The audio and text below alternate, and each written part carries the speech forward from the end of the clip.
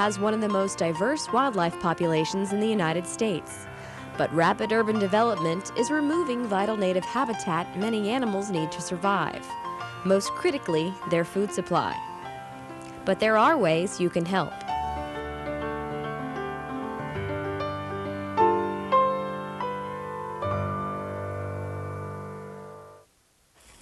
One of the best ways to help urban wildlife is to simply restore some of the natural elements missing in your landscape by adding a variety of plants that support nature's complex food web. Plant parts are a primary food source for many animals. A good habitat has plants that feed insects, so it's beneficial to decrease insecticide use in your yard because it will increase the food supply for insect-eating animals. Insect and plant eaters are eaten by larger predators like small birds and mammals, which in turn are eaten by birds of prey and larger mammals at the top of the animal food web. Some animals are also omnivores, like the cardinal, which means they eat plant and animal foods. Most baby birds eat insects while still in the nest, and they eat other foods when they're older. But even if an animal has a preference for a particular food, some are only available during certain times of the year. So it's important to have several different plant varieties in your yard, providing food year-round. For example, squirrels can only eat acorns in the fall and winter, and during the spring they eat other plant parts and bird eggs. Here are some examples of native plants you can put in your landscape that will provide fruit for a variety of birds and small mammals.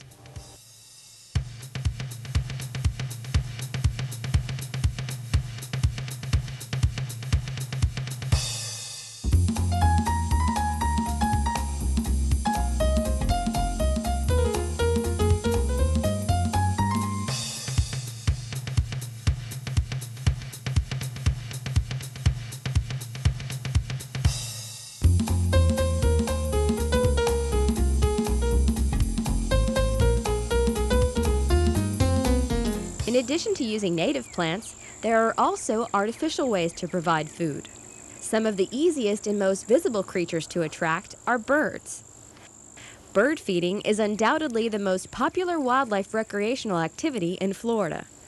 In 1986, almost 70% of Floridians responding to a statewide survey said they feed birds or other wildlife. Most of us participate in this activity simply because we enjoy watching our wild neighbors.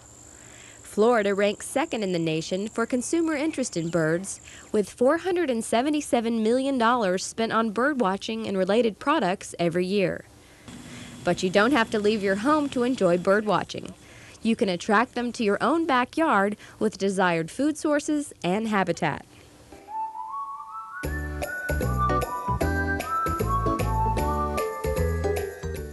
Today we're going to visit with Ron Robinson, who is an avid birder, and he's going to show us a lot of things he's done in his yard to attract birds. He has a lot of bird feeding, some fabulous bird feeding operations, as well as bird houses and water that he has for birds. So we're going to talk to Ron and see what he's provided for birds in his yard.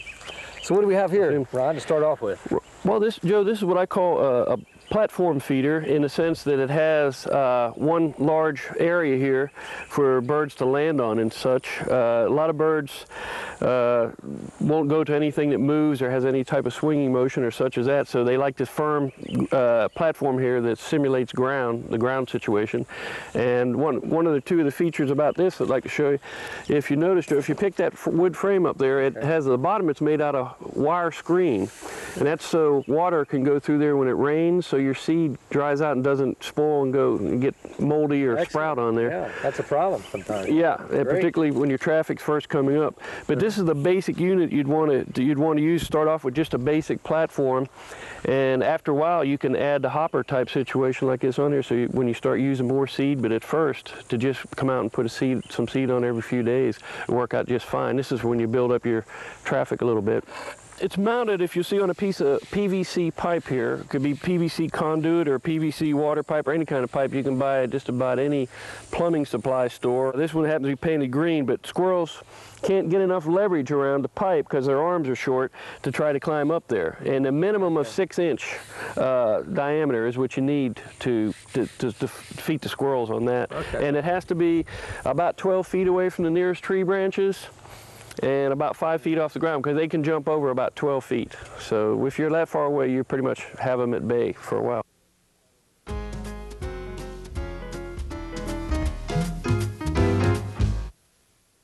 This is a very sturdy bird feeder made out of metal, and one additional feature this has is that the perch for the birds is weighted, so that if a heavy type feeder, such as a squirrel, comes up to feed off of the seeds, perches right here, closes the door, prevents access to the seeds. So it's only available to light-weighted birds such as cardinals, titmice, chickadees, etc. Heavy birds, even crows, it'll close, no access to the seeds. Another technique to try to discourage squirrels from eating all your bird seed is to provide food specially for squirrels, either corn on the cob or maybe something such as this, where you have several seeds together, a lot of whole corn and sunflower seeds. So this is one technique you can use. Another one is to simply put cayenne pepper or some kind of hot pepper mixed in with your bird seed, and this won't affect the birds at all, but it'll discourage the squirrels from eating your bird seed. Joe, here's something else you might want to show your viewers. This is a little plot I put in, a seed plot. It's very easy to do. Anybody who has basic gardening skills could do it.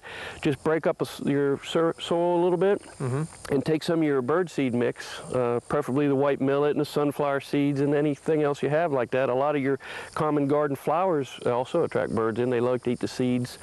And just put them in the area that you break up and just let it come up, water it once or twice, maybe a little bit of fertilizer like you would any other plant, and you'll be surprised when this matures out. It hasn't quite matured yet. The birds will really go to it. They really like it. It's so a natural, low maintenance, really, basically. No maintenance at all, and it's a good naturalistic setting, and the birds really like it. What do you call this? That's my bird plot. Your bird plot. Okay. Great. Okay, Ron, tell us about this one. Well, Joe, what we have here is sort of a combination of things. We'll start at the top. On the top I have what I call a squirrel baffle. There's several different types. This is a one that I made myself, but you could also buy those at the store made out of different materials. And then it comes down here to a regular store-bought hanging feeder, what I call hanging feeder. The advantage of this is, for a lot of people maybe don't want to feed some of the larger blackbirds or doves or things like that. And they will not land, those type of birds will not land on anything that moves that is not solid. So this feeder is particularly good for attracting in birds like chickadees and titmice and cardinals and chipping sparrows and things like that. That will also use your platform feeder, but will really just use this as well, you know, so it can go both ways. If there's a lot of traffic over there, well, then they can come over here. They can come over here, yeah, and this is a little hanging suet feeder or peanut butter feeding. It's a mixture that I make with cornmeal, lard, and peanut butter. And you can see the birds been pecking at it quite a bit today. That was all put on there this morning. And particularly in the wintertime, that mixture goes very well and works out real good so you there. Take a knife and spread it in there. there. Knife from a hand, make a little ball and spread it on there, and they'll land on the perch or hang. A lot of woodpeckers like that, and warblers and birds you could never attract to eat seed will come to suet because they use it for a protein substitute for insects in the colder days.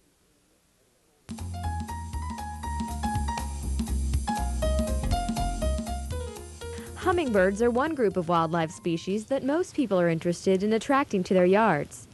Of the 338 known species of hummingbirds, only 3 live in Florida. Black-chinned and rufous hummingbirds are rare and usually only seen during the winter. But the ruby-throated hummingbird is common through most of the state. Ruby-throated males arrive in Florida in March, with females following them a week later. Nesting begins in April. To be successful in attracting hummingbirds around your house, you must provide them with an abundance of the energy-rich liquid foods they need to support their high-speed activity. I just finished cleaning out my hummingbird feeder with vinegar and water to get rid of the bacteria, any bacteria that may have formed in there. And now I'm going to fill it back up before I put it outside. I boiled some water, and I'm going to add some sugar, just granulated sugar, about 1/4 of a cup to 1 cup of water. Now my feeder will hold about 3 cups of solution, but I want to clean out my feeder about every 4 days to prevent bacteria growth from accumulating. So I'm only going to put in about 1 cup, and then the hummingbirds, I only have about 1 family here feeding at my hummingbird feeder, and they'll drink about 1 cup in about 4 days. So I have 1/4 of a cup of sugar, and I'll pour in about 1 cup of boiling water to help it dissolve better. Stir it up a little bit. There, now it's completely dissolved. And you can either let it cool off by itself for an hour or 2, or if you want to put it out right away, you can add an ice cube or 2 to cool it off.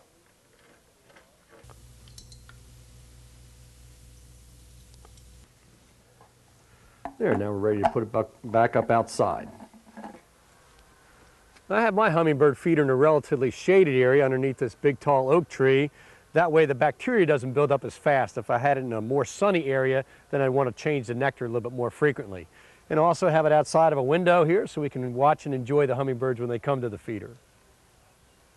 Okay, now Ron, we have a very unique type of feeder here, don't we? Yeah, Joe, this is something I'm trying this year for the first time, and I think it'd be a good idea for anyone interested in getting started in hummingbird feeding, in that I've taken this ground-mounted feeder instead of a hanging feeder, and it's on a piece of 3/4 inch PVC pipe, and then I have a 1/2 inch PVC pipe that goes down in the middle, and that's how I mount it on there and take it off for easy cleaning.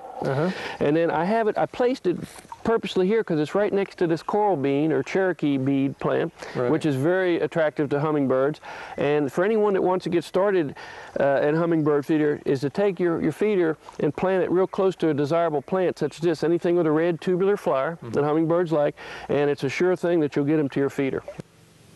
It's easy to provide hummingbird feeders in your yard, but adding a few hummingbird plants is recommended. The sugar solution in feeders may appeal to a hummingbird's sweet tooth, but it doesn't provide all the nourishment they need. Nectar is much more than water and sugar. Your garden should have several flowering nectar plants available from March to September. Hummingbirds prefer flowers that are red, orange, or pink and tubular in shape, either large and solitary or in loose drooping clusters. It's best to have a variety of these flowers and to plant them in several groupings so that several hummingbirds can feed at the same time without conflict. They do not like to share good food sources with each other. Attracting butterflies is another rewarding outdoor activity, and it's easy. More than 100 butterfly species can be found in Florida, and the only requirement for attracting them is choosing the right plants. Many adult butterflies will drink nectar from a variety of brightly colored, simple flowers that are not too deep and are wide enough for good perching platforms. It's good to have several types of nectaring flowers so that some are blooming and providing a nectar supply throughout most of the year. Butterflies will spend even more time in your yard if you provide food for their young by planting butterfly host or larval food plants. Some plants are host to several different butterflies, like the passion vine, which feeds Gulf fritillary and zebra longwing caterpillars. But usually, each species requires one specific plant or plant family, like the giant swallowtail, that eats only plants in the citrus family during its larval stage. Keep in mind, if you're successful in attracting the right female butterflies, your host plants will ultimately be chewed on. But that's part of the enjoyment of butterfly gardening. One of the biggest fears that people express to me, people who are interested in having a butterfly garden, is that all their plants will get chewed up by the caterpillars. But even though I do have, you might say, a problem over on this side of the yard, it's with one plant only, where the caterpillar population has built up and those caterpillars are eating that particular vine. I might mention here that those caterpillars, the Gulf fritillary caterpillars, do not eat any other plant except that passion vine. The rest of the yard, as you can see, is very lush and pretty and not affected by the abundance of Gulf fritillary caterpillars at all. There are 4 stages in the butterfly life cycle: egg, larva, chrysalis, and adult. Butterfly eggs are laid on a larval food plant, and caterpillars emerge within a few days. These larvae have enormous appetites and do nothing else but eat. This is a cassia plant. Many plants that we consider weeds, such as cassia, the butterflies enjoy. 2 butterfly species here in Alachua County lay eggs on cassia. Here we have a sleepy orange caterpillar, and also the cloudless sulfurs lay eggs on this plant. All caterpillars must have defenses to protect them against their many predators, and this particular caterpillar's defense is his color. He blends very well into the green of the leaves. When their skin is stretched as far as possible, they molt or shed the old skin. After a few molts, they form a chrysalis or pupae. The pupal stage can last anywhere from a few days to a year, depending on the species, but eventually a beautiful butterfly emerges. In nature, only 1% of the butterfly eggs laid actually become adults. Birds and other predators are quick to eat these larvae, so few get large enough to do extensive damage to host plants. In fact, very few butterfly species, unlike moths, cause significant problems to home and vegetable gardens. Most butterfly gardeners are happy to share their parsley and dill for the pleasure of watching black swallowtails grow. Remember, caterpillars only eat the specific host plants you provide for them. For example, a monarch lays her eggs exclusively on milkweeds.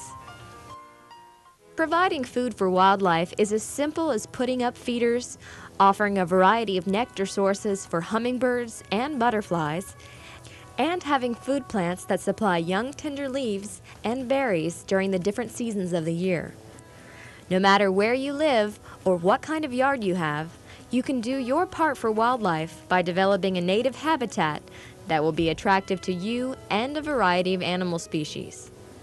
Be sure to contact your local cooperative extension service. They have all the information you need to get your backyard wildlife habitat started. Landscaping for Florida's Wildlife is a 3-part video series available from University of Florida's Institute of Food and Agricultural Sciences.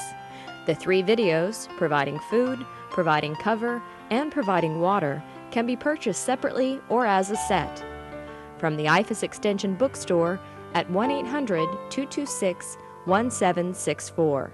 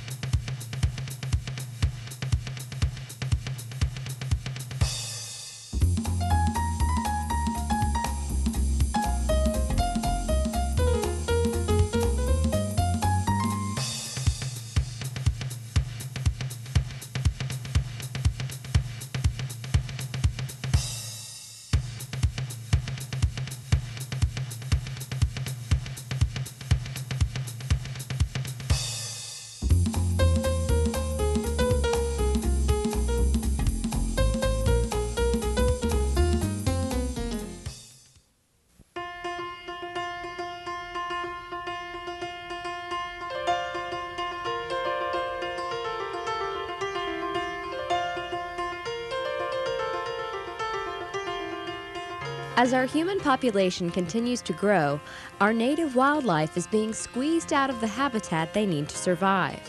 But there are some simple ways we can offer the basic needs of many wildlife species, even in small urban backyards.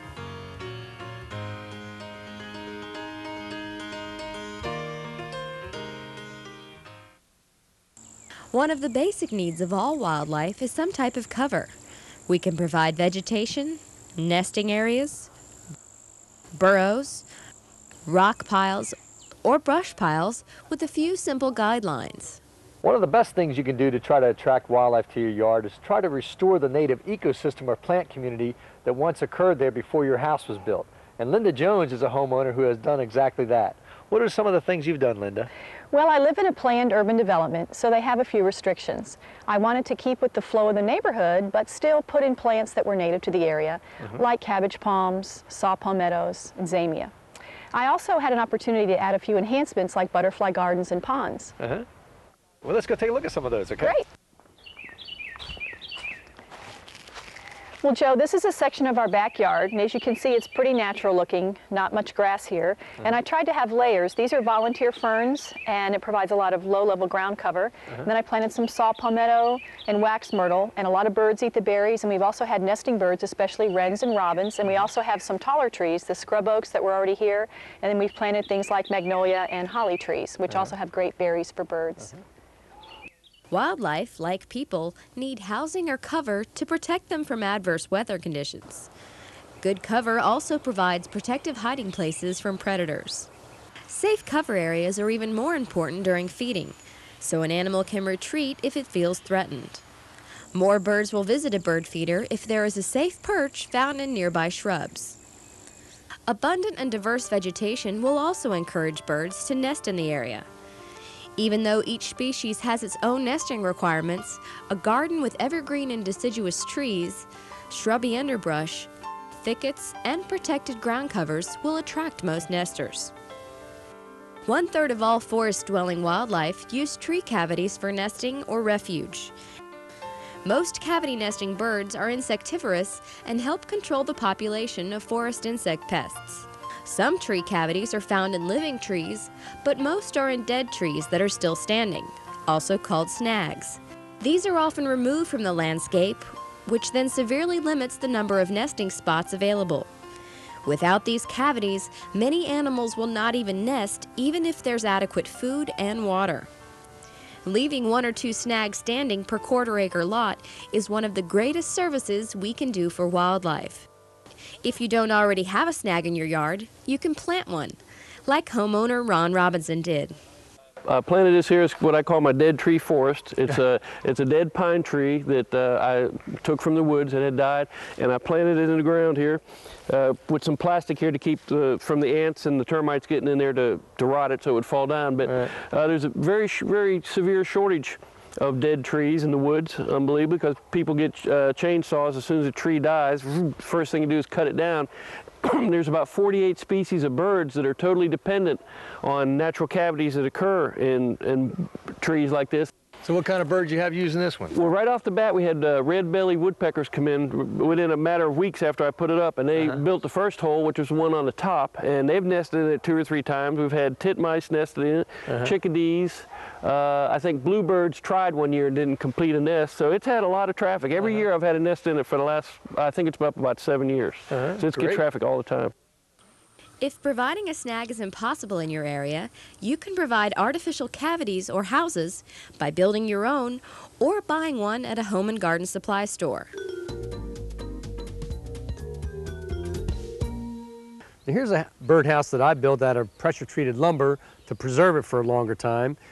You do not need a perch because in a natural situation on a snag or a dead tree, you usually have a hole and then there's bark or the rough wood is below that so that the birds can grab a hold of the wood with their toenails before they go inside the holes. I use galvanized nails so they will last a long time out in the outdoor elements. Also easy access to cleaning it out.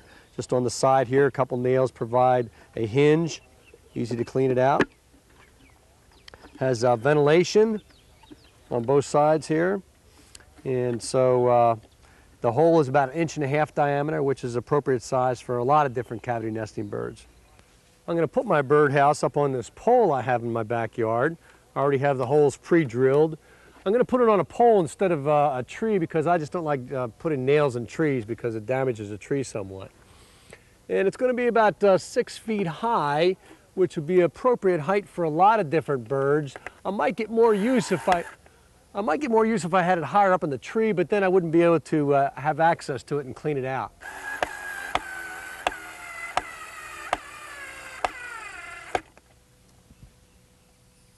There.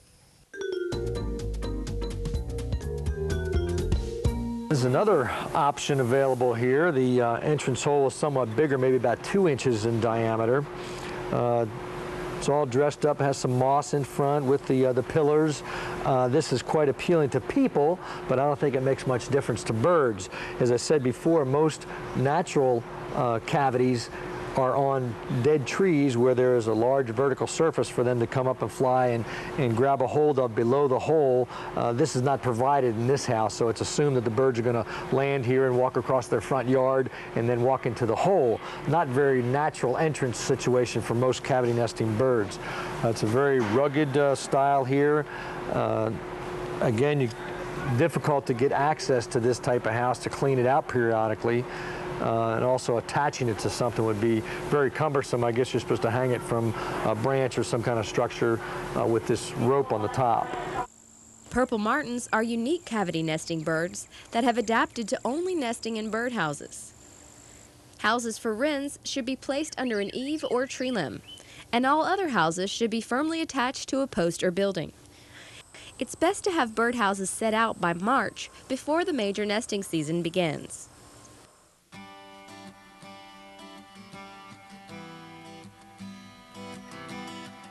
Florida's 17 species of bats have also lost many of the places they used to call home.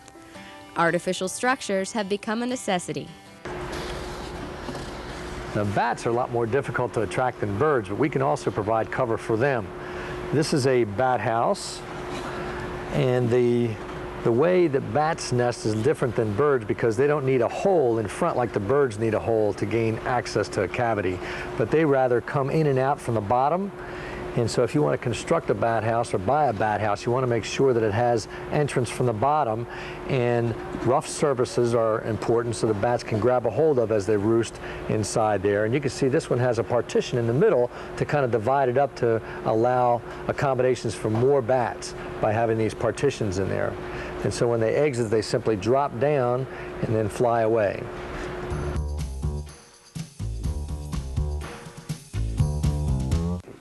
I'm going to put this bat house up on a dead tree in my backyard.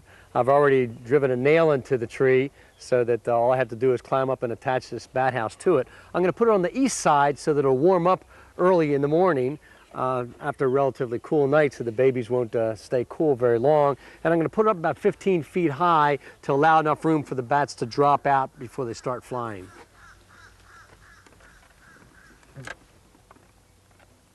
Bat houses can also be placed on a pole or building. Keep in mind, it may take a while before bats decide to use a new house. University of Florida researchers had to wait 3 years for bats to set up residence in their huge bat house in Gainesville. It now houses over 20,000 bats. Each evening, they leave the roost to feed. These bats consume thousands of mosquitoes and other insects each night. Underground burrows provide nesting or refuge cover for many animals. Burrows are uniquely insulated against winter cold and summer heat, and give amphibians a damp place to retreat. Burrows can be found at the base of trees or are dug by such animals as gopher tortoises or armadillos.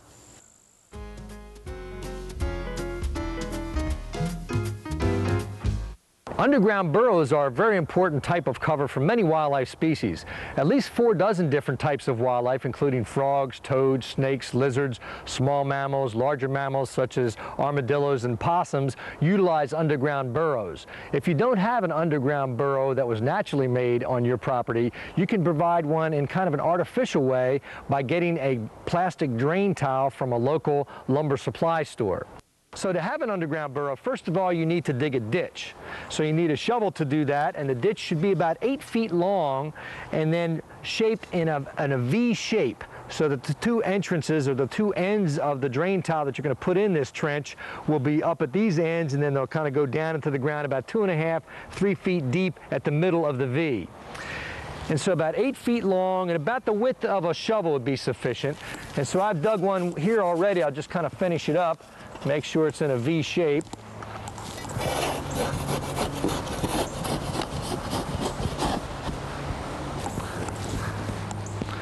Okay, so that looks pretty good.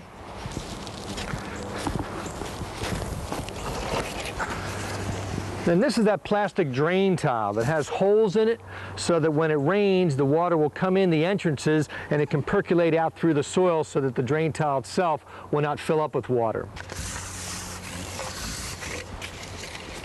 So we'll make sure the holes are placed down and see if it fits. It looks like it's appropriate length. The entrance will be here. We'll fill all this up with dirt so this will just kind of blend into the surroundings. So in order to make sure that this stays in a V shape, the first couple shovelfuls you're going to have to step on the middle of the drain tile most likely and hold it down until you have enough dirt in there that will hold it down.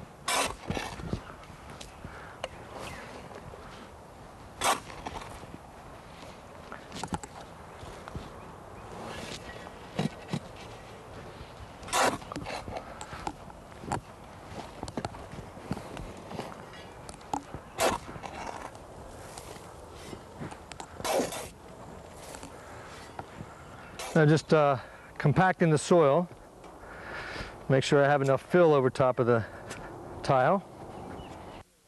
That looks pretty good. So I put this drain tile in my yard. I put it in one of my bedding areas. As you can see, I'm pulling the chips back over to finish it off. And later on, I'm going to put different plants in this area. So I can put plants in this area and the roots will grow out laterally and around the drain tile, so that really won't interfere with any of my plantings.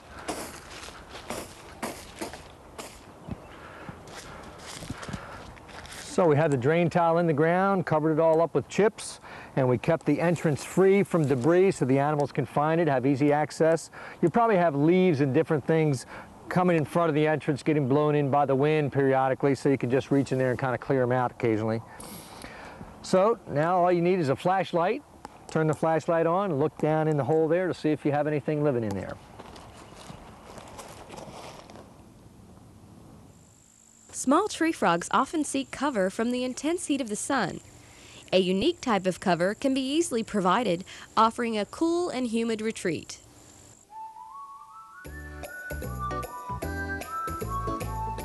One type of cover you can provide for tree frogs are PVC pipes, or tree frog houses you might call them.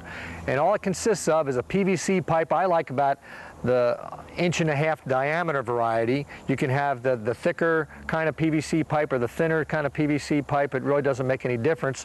You can put it out in its natural white color. You can paint it, kind of camouflage it if you want to. The camouflage will only kind of blend it into the surroundings of plants that you might have there.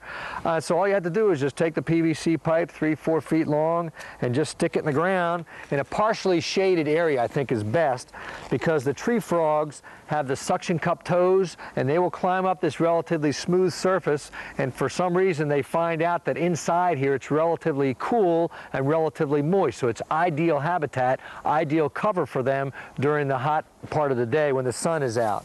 And so all you have to do is just stick them in the ground and the tree frogs will find them and use them for cover. Another type of cover that's easy to provide is a rock pile. Dozens of lizards and snakes seek a place to warm up on cool days and cool down on hot summer days. They can also seek shelter in the cracks and crevices of the pile. The next time you think of putting pruned or fallen limbs in the trash, consider building a brush pile instead.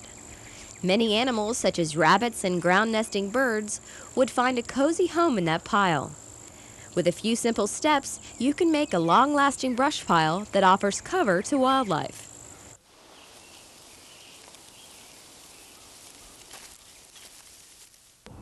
Another type of cover that is used by many wildlife species is a brush pile. And I'm going to go through step by step on how you can create a brush pile. One of the most important things is to start off with a solid base, something that's very strong, something that will not decompose over time. If you start a brush pile by just simply throwing brush or twigs or branches on the ground, the small little branches are going to eventually decay, break off, and you're going to end up with your brush pile very close to the ground, and this will be bad because there will not be a lot of little crevices for wildlife to find cover, such as is already provided with these concrete blocks. You can see these holes right here, and all we have to do is kind of cover those holes up with some kind of vegetation, some kind of branches over top of those, and that'll be really good cover for a lot of wildlife species. So after you have a good solid base for the center of your brush pile, it's always best to start off with the thickest logs, the thickest twigs, branches that you have. Here I have an old Christmas tree, and I'm going to put the thickest part of the trunk to the outside, and then have the smaller branches resting on the base here, which in this case is the cinder blocks again. Here's another old Christmas tree, and I can put that off in the other direction.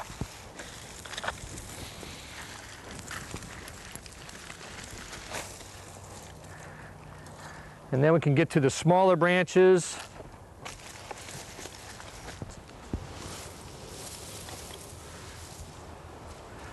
There, so now my brush pile is essentially finished in this particular stage anyhow. As some of these branches decay, decompose, fall down, it kind of settles down to the ground. I might add on different branches to cover up little holes I might see later on. You can also beautify a structure such as this by planting plants around the brush pile that might have flowers, attract butterflies, different wildlife species. You can plant vines, coral, honeysuckle, trumpet vine, passion flower that will intertwine throughout your brush pile and beautify it.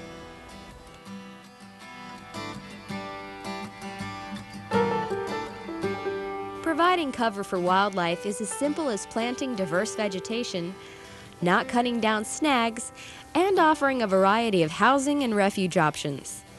Preserving native wildlife in our cities and towns will help us maintain the essential bond between people and nature, and foster a sense of stewardship for the land. No matter where you live in Florida, attracting wildlife to your backyard will bring you closer to nature and benefit our wild friends. Landscaping for Florida's Wildlife is a 3-part video series available from University of Florida's Institute of Food and Agricultural Sciences.